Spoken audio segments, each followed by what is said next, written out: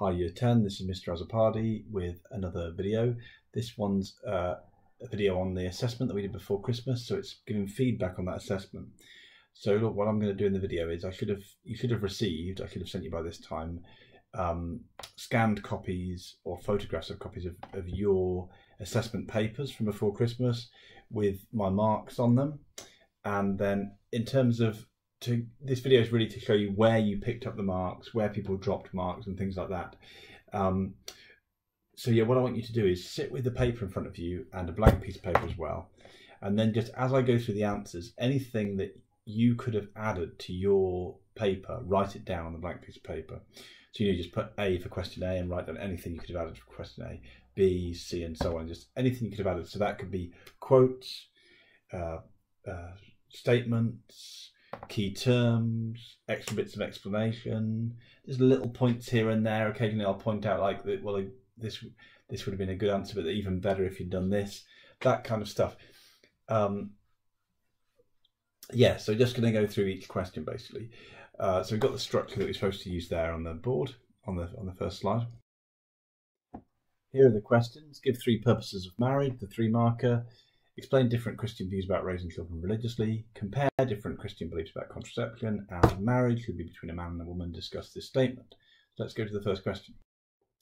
Give 3 purposes of marriage according to Christians. Look, because it says 3 things, it's looking for 3 bullet points, not an SEE.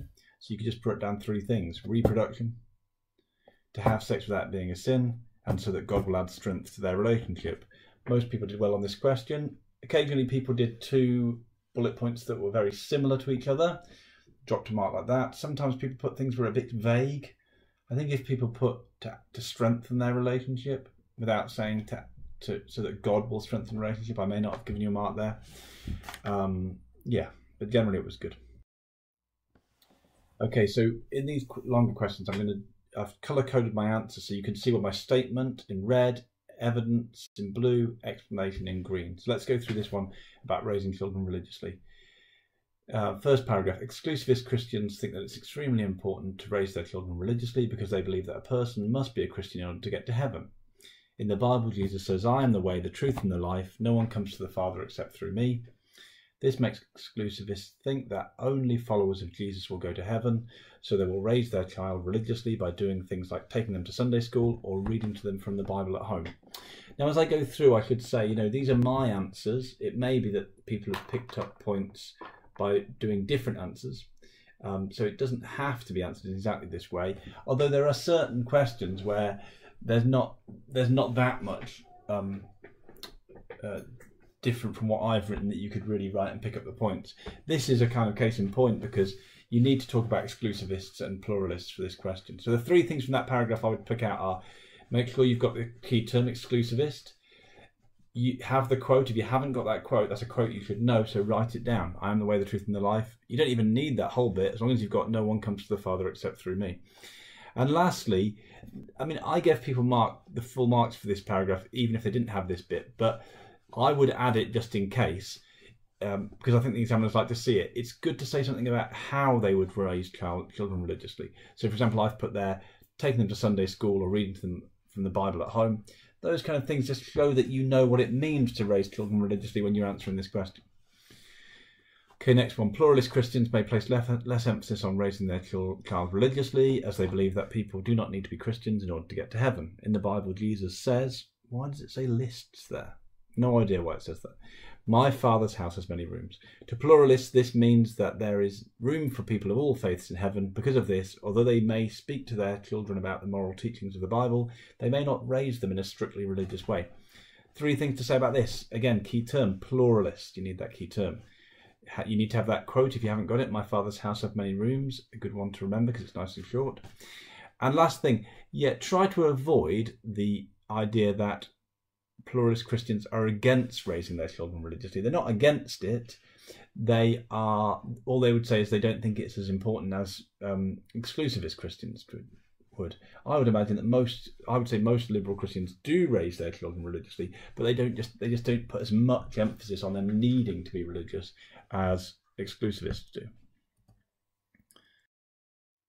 Okay, look, when I go through the slides, I've always put the the last paragraph on the top of the next slide, because when I do it in class, it helps people who are going a bit slower than other people. So you just can ignore that top paragraph there. And I'm going on to the last one, which is about the Amish. Now, this first thing to point out is that a lot of people didn't get a third point here. They did exclusivist, pluralist, and they couldn't think of a third thing to put in. That's why we talk about the Amish, to give you a third view. So the Amish are an exclusivist Christian group who have a unique approach to raising their children. While they are young, Amish children are raised very religiously and kept apart from non-religious people. However, from the age of 16, they are allowed to spend a period of time known as Rumspringa, away from the community and its strict rules. The idea behind Rumspringa is that while children should be raised religiously, they should be aware of what life outside Christianity is like, so that they get to make their own free and informed choice about whether to follow God. So two things are important here. One is the key term, Rumspringa, and an explanation of what it means. What is Rumspringa? And secondly, you need to explain the reason behind Rumspringa. The real reason is what it says here. Amish people are exclusivists and so believe children have to be raised very religiously.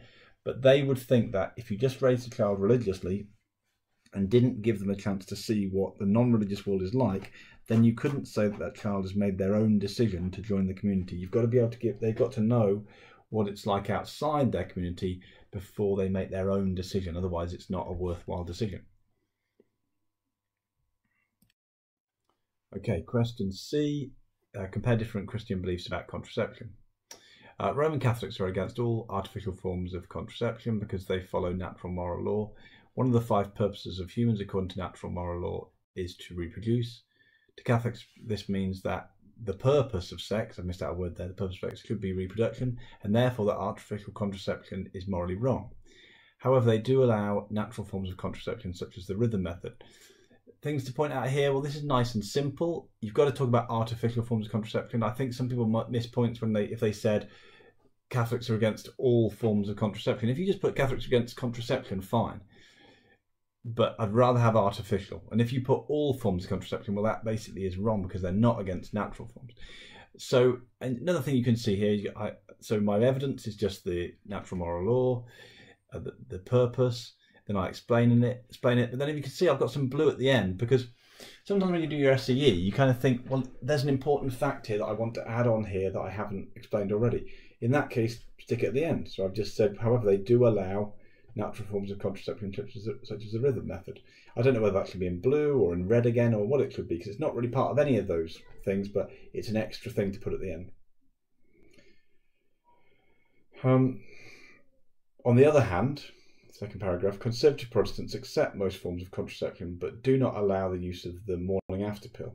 They follow divine command theory, which says that what is right and wrong is based on what God commands in the Bible. The Bible does not mention contraception, and therefore in most cases they think there is no reason to be against it. However, the Bible also says thou shalt not kill.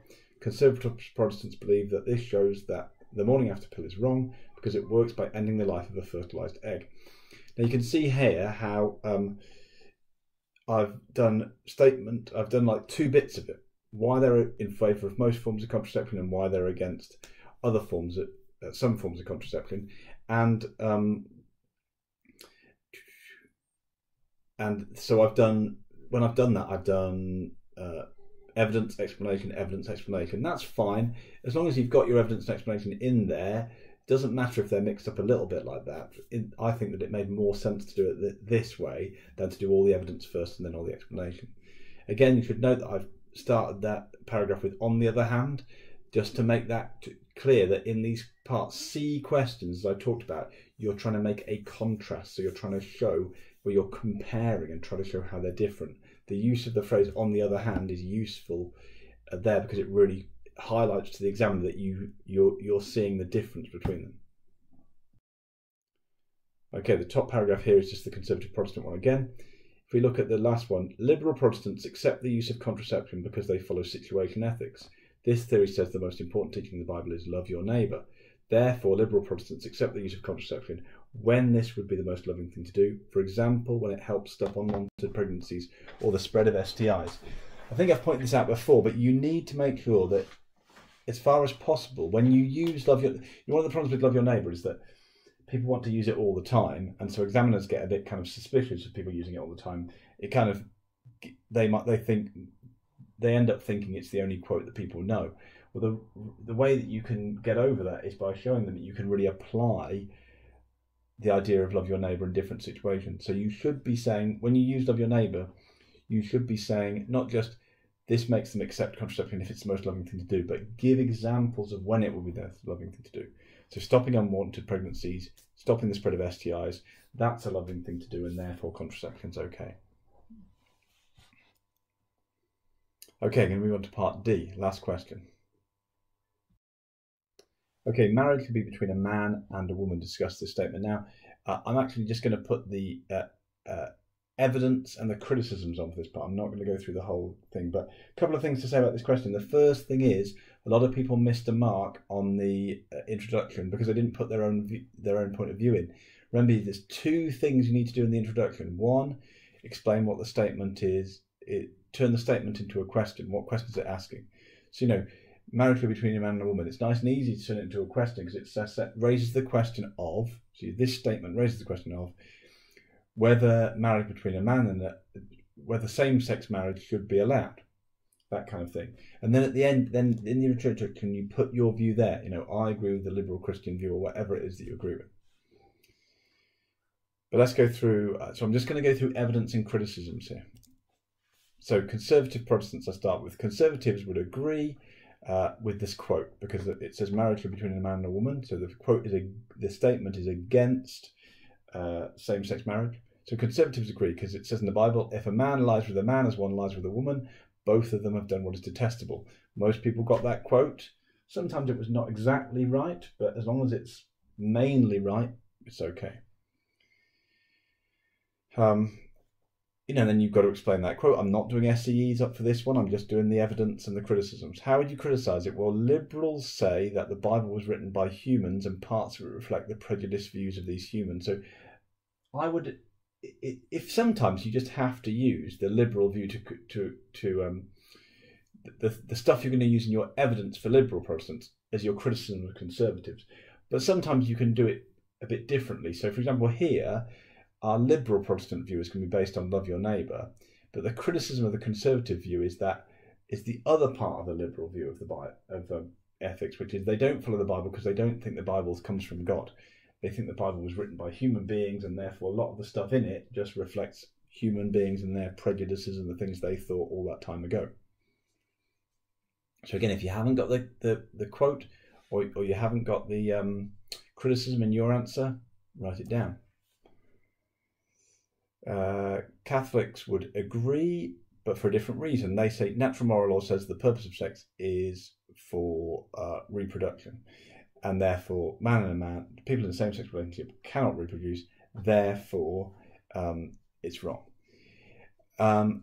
Criticism, well, there's different ways you can go with the criticism. We talked in the lessons, I think, about the idea of, the idea of natural moral law is based on the idea that same-sex relationships are unnatural in some way. The Catholic view would be that, but what about the fact that same-sex relationships are very common in nature among animals? All the scientific studies show that. How can they be unnatural if they occur within the animal kingdom? But my criticism is a different one. I've put this, that for many Christians, and many liberals would think this, reproduction is only one purpose of sex.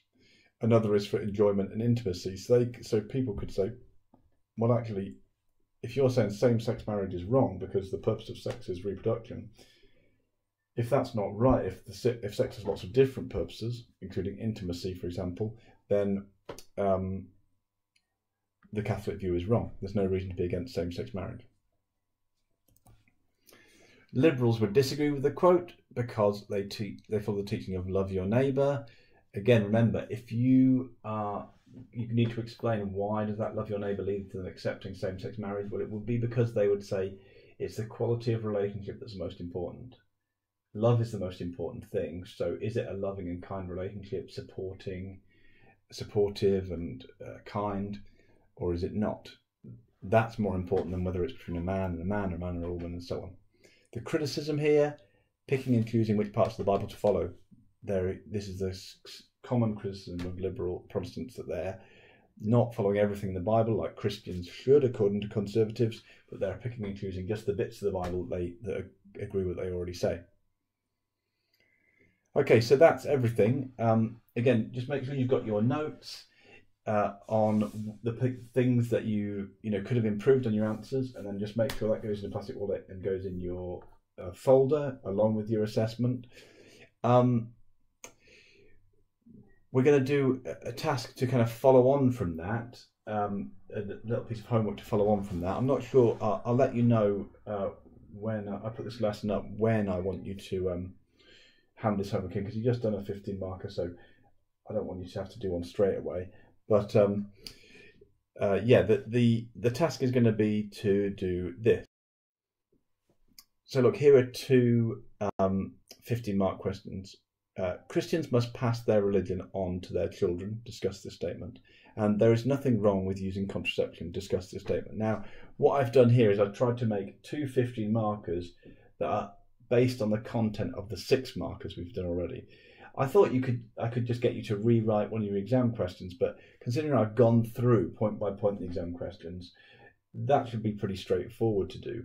I think this would be a better thing to do, which would be to write a 15 marker on one of the topics that you did your 6 markers on.